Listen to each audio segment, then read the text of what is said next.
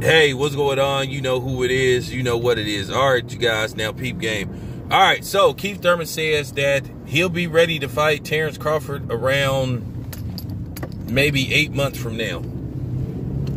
What?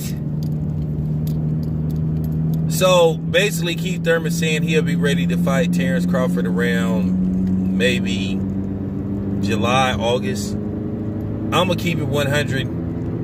If Terence Crawford not getting credit for the Sean Porter fight, which I'm going to talk about that in the live stream, and I'm going to talk about how Errol Spence and streamers are just full of it. And that's just the end of the day. So now, guess what the excuse is now for Errol Spence not getting the ring? Guess who they trying to blame for Errol Spence not getting in the ring? Like, they're really pathetic, man.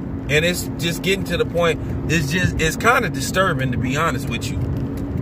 It really is. Really is. But as far as Keith Thurman go, Keith Thurman is all but retired. And I just think Keith Thurman should make it official. Okay? Manny Pacquiao lost his last fight coming off a 2-year layoff and got beat soundly by, Ugas. And you got Keith Thurman talking about that he'll be ready to fight Terence Crawford coming off a 3-year layoff.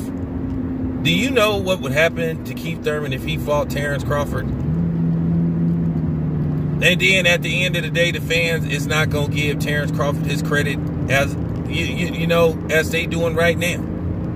All you heard is excuses. And then these people are trying to play games like with the Errol Spence thing. Like, I don't know why people are pissed off at Errol Spence, but I'm going to talk about that in the next video. But Keith Thurman has no chance in hell coming off a 3-year layoff and getting in the ring with Terence Crawford.